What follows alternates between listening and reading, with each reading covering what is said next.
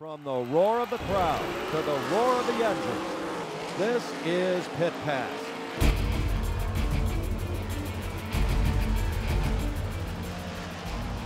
Pit Pass is brought to you by Aaron's of State College on the Benner Pike, by W.R. Hickey Beer Distributor, celebrating 80 years, and by Pocono Raceway, the Tricky Triangle. Here are your hosts, Ron Fox and Jan Miller. Hello and thank you for joining us this week for another edition of Pit Pass. Now before we get to some highlights, we do have some news to catch up on. Just after our show aired last week, we received word that Allegheny Mountain Raceway had closed effective immediately. I was hoping we would be able to make it to that track this season. So that's two that have closed already this season, and let's hope there are no more. Now there is some good news. There are efforts underway to bring racing back to Ebensburg Speedway. The track operated in the mid-90s under the direction of promoter Albie LaMonica. Now, tentatively, they're hoping to have a race the Sunday after the Cambria County Fair with the goal of having a full racing season in 2014. Yes, in fact, the plans are to have regular racing weekly on Sundays. We will keep you up to date. Also in the news, Brian Leppo is in the 1Z Zemco 410 Sprint, replacing Danny Lazowski. Leppo, who hadn't raced all season until finishing 7th at Port Royal on Saturday, will be in the ride for the Summer Nationals this week. No word on if this is a full-time ride. And our thoughts and prayers go out to 410 Sprint car driver Ryan Slothauer, who fractured his spine in several places during a heat race at Lincoln on Saturday. Now, our race weekend got off to an early start with a trip to McKean County Raceway on Thursday. A Rush late model tour event highlighted the evening. However, the super late models got things started. Robbie Blair in the 111 started on the pole position with Dick Barton in the blue 14 to his outside. Barton edges ahead slightly at the stripe. Exiting turn 2, Barton has a car length on Blair as Jason DuPont makes a bid for second. Going through 3 and 4, Blair appears to have a nose on Barton. However, as they come to complete lap 1, it is Barton with the lead. Blair and Barton would race door-to-door for a couple of laps before Blair was able to secure the top spot. 15-year-old Michael Oakes would retire early. He is the son of late model pilot Greg Oakes. Only 10 cars started the 25-lap event.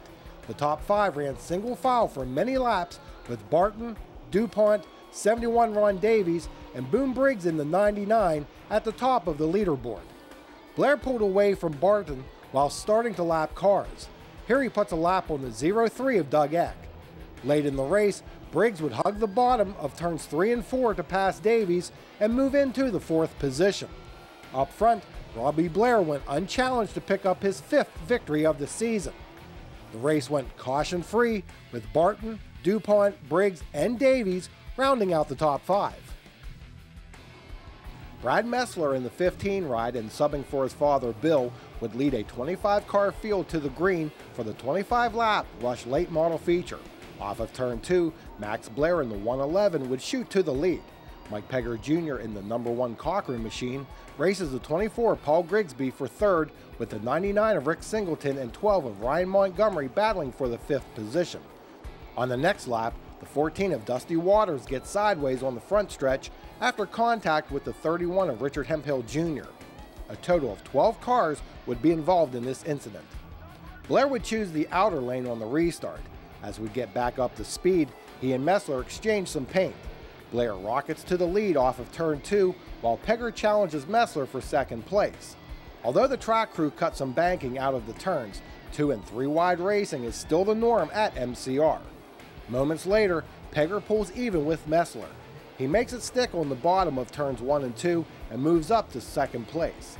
A lap later, Montgomery works the inside of Messler to take over the 3rd spot through turns 3 and 4. Joe Martin in the white 55 had to take a provisional to make the field, starting in the 25th position. He survived the multi-car pileup and quickly made his way into the top 10. By the halfway point of the race, Blair was lapping cars while Pegger began to close on the leader. Here it looks like Pegger may grab the lead, but a caution negates the pass. Grigsby would go pit side during this yellow flag period, moving Singleton up to 5th place. Blair would choose the inner lane on the restart this time. He pulls out to the lead, leaving Pegger and Montgomery battling for the runner-up position. Montgomery runs the high side in 3 and 4, allowing Singleton to move under him in a race for third place. With 16 laps down, Messler loses the 7th spot after this incident with Chad Ruhlman. On the restart, Blair again gets a good jump on Pegger. Through turns 1 and 2, Martin hugs the bottom and powers into the 4th spot. Singleton and the 94 Bryce Davis get together, slowing the 99 machine. On a lap 18 restart, Martin works the inside of Pegger for 2nd place. There's contact between them, which stacks up the field. Cody Mason goes for a spin in the infield. During the caution period, Pegger, who came in leading the points by 1 over Singleton, went to the pits with a flat tire. He would not return and finished 14th in the race. As we get back underway, Martin remains within a car length of Blair after the restart. Bryce Davis had an impressive run. After being involved in the first caution and suffering a lot of sheet metal damage, he worked his way up to 3rd place. Down the stretch, Max Blair would pull away from Joe Martin to take the checkers in the Rush Late Model Tour event. Congratulations on your win. This is your 6th out of 7 feature wins this season, correct? Yeah, up here it is, yep. And almost all those times, your father also won the super late models the same night. Yeah, 3 or 4 times. It's definitely pretty neat when that happens. It definitely it makes the next week a good one. In this race, Mike Pegger, well, you said he's better at the restarts, but you were still able to beat him. Yeah, I don't think there's a crate car in the country that restarts better than Mike does. He's just got his carburetor and all that stuff figured out just perfect. The rest of us, we've been chasing him for a few years on that restart deal, but as long as you're the leader and you can set your own pace, you know, it's not as big of a thing, but his car definitely restarts better than every crate car I've ever seen. Now, Joe Martin gave you a race for your money at the end there. Yeah, for sure. Joe had some bad luck in the heat race. He broke while he was leading his heat, and actually I think he started 25th or 26th, and to finish 2nd from there, that's amazing. I looked up at the board and seen the 55 was in 2nd. I was like, oh man, you know, you got to be kidding me. But Joe's a good friend of mine, and that's an awesome run for him. Now, you know this track, you've run it quite a bit, but they've just changed it to make the cut down on the banking to make it easier on the engines. Did it change your setup? Very little. I mean, it's still the same place. It's just they slowed it down some, mainly for the super guys. It's just so hard on equipment when racetracks are that fast all the time, and it doesn't make for real good racing either. It ends up being, it'll lane up right around the top and just be wide open, where when you slow it down, you get better racing, and it's way easier on equipment. Well, congratulations again. Thank you.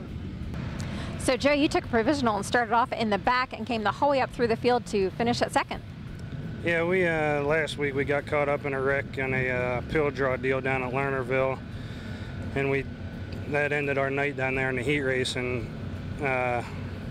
this is our first time in the track since then, and some more problems showed up. So we just took advantage of this series provisional and took it easy in the B main, and you know, had to work our way up through there. Now, in this race, there was a rather large wreck on the beginning of the 3rd lap, and you almost were a part of that. There were 12 cars involved, but you were able to weave your way through that. Yeah, I was actually probably the 13th. I was caught up with another car completely sideways, and I think it even stalled out, and somehow I just coasted forward and it restarted and I took off, so that worked out. You know, we got almost half the field right there. We had a good car, but that definitely, you know, in a 25-lap race, you need some luck too, and we got some there. Following Max Blair across the line were Joe Martin, Bryce Davis, Ed Carley, and Rick Singleton. When we got to the track, I joked with Jan, wondering whether or not we should interview Max Blair before the race or just replay one of my old interviews with him. He did say that. Max has won every crate late model race I've ever attended at McKean County Raceway.